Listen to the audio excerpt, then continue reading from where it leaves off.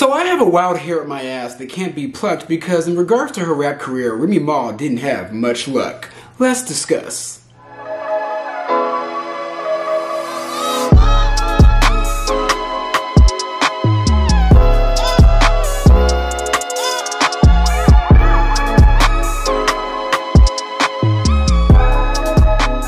What's up, y'all? It's your boy Beasley here. Hope you all are staying cool, calm, and collected out there. Happy New Year.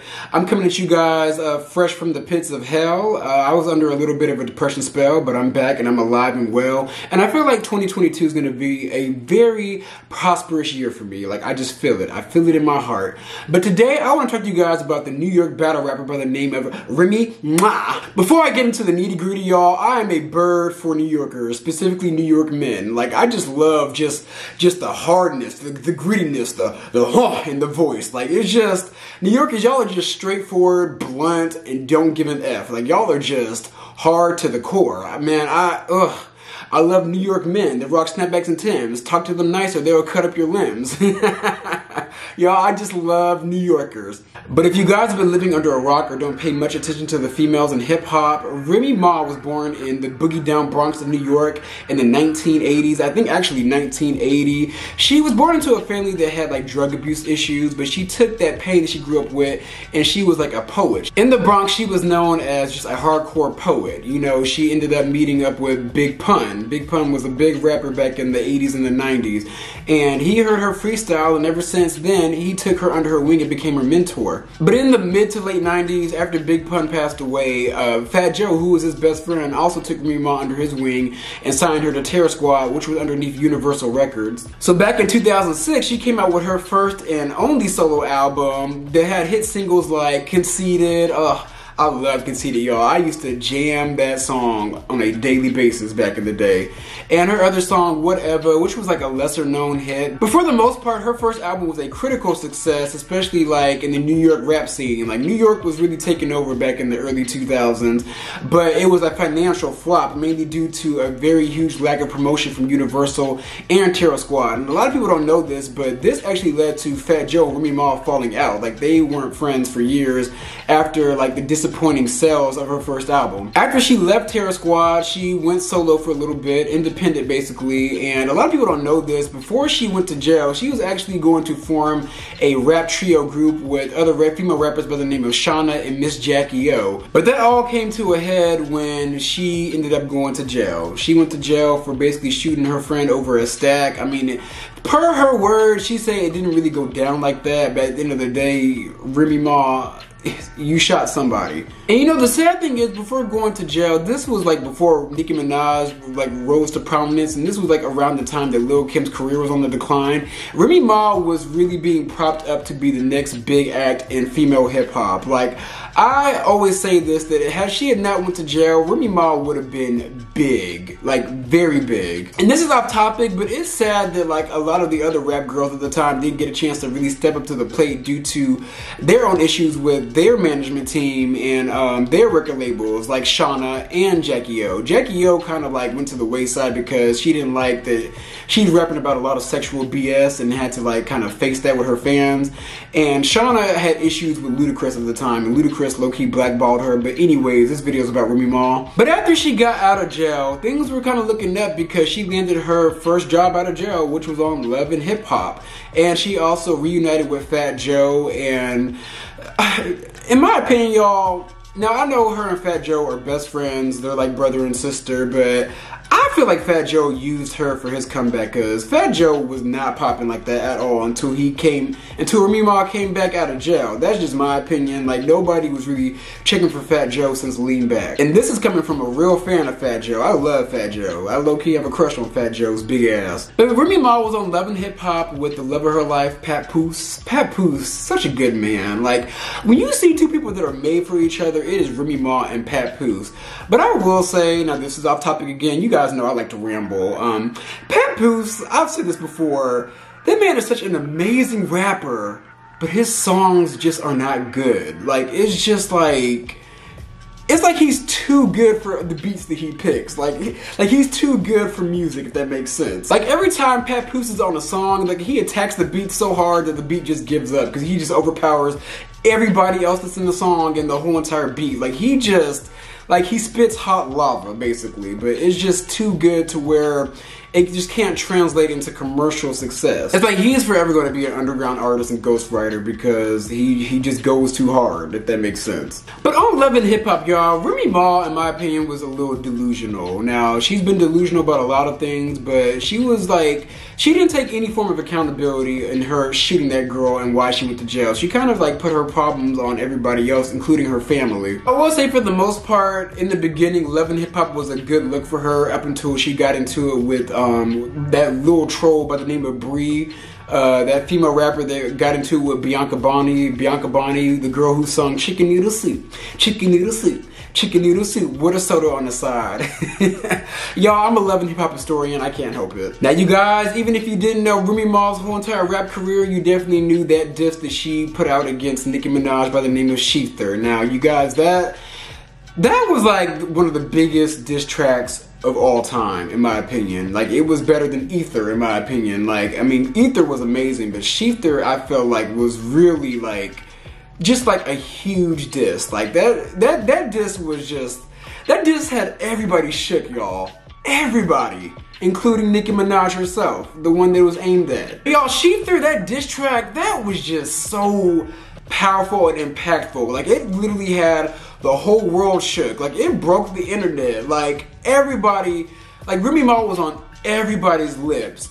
But unfortunately, that diss track ended her career because Nicki Minaj, now this is all alleged, but it's really plain as day to see that she was sabotaged behind the scenes because of it. Like, at that time, Nicki Minaj was still the industry darling. Like, this was before Cardi B became the industry favorite and rose to prominence. So everybody was still like Team Nicki in the industry, even though behind the scenes, people were like secretly fed up with Nicki Minaj. But they were still going to bend to her will because she was the industry girl, and that really stopped a lot of bags and a lot of progress in Remy Ma's career. Like, I think a lot of recording studios wouldn't let her record. She got banned from TV shows, banned from certain brand deals. Like, Remy Ma's bag and her whole entire progress literally stopped after that diss track. But at the same time, you can't fully blame the decline in her career on Nicki Minaj, because if you guys watch Love and Hip Hop, towards like the last season that she was on there, she pretty much gave up. Like, she legit gave up on her career. Like, she had a baby, she was going to the studio, but you could tell she did not want to do it. Like, she simply did not want to do it anymore. And Fat Joe even had to like give her a pep talk, like, girl, like, you're in this whole entire record deal and like the math ain't mathing, like, you're not producing anything. Like, I wonder how her contract was and if she had to pay her way out of it, because she legit wasted a lot of money in that contract, y'all. Like, she was showing up to record, but it's like she just was not feeling it. Like,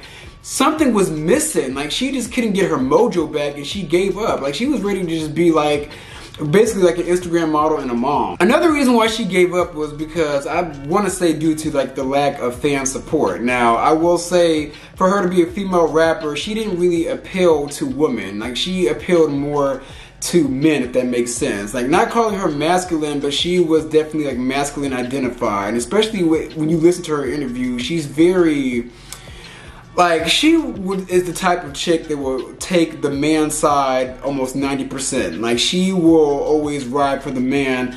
Like, let's say she's talking about a issue, because she was on a podcast, the For the Culture podcast with Joe Budden and a few other people. Like, let's say they were on that podcast talking about a domestic violence situation between a couple. She would always take the men's side of the situation, the men's side of the argument. Like, she was a woman that was not pro-woman, if that makes sense. And that confused her having like a female fan base, because majority of women support music. Like, I know there's a lot of men in hip-hop and music, but like majority of the support comes from women. And it's like, you make music for women, but you're not really pro-women, but you also have like a masculine identified persona, but you're not really catering your music to men either. So it kind of led to her having like a very confused fan base, and the gays didn't go up for her either. I mean, I went up for her. Like, I love Remy Ma's music, but it's just like people weren't really vibing with her because they didn't know how to take her. And it's sad, colorism did come at play. I'm the colorism cop at this point, but colorism did come at play. Like,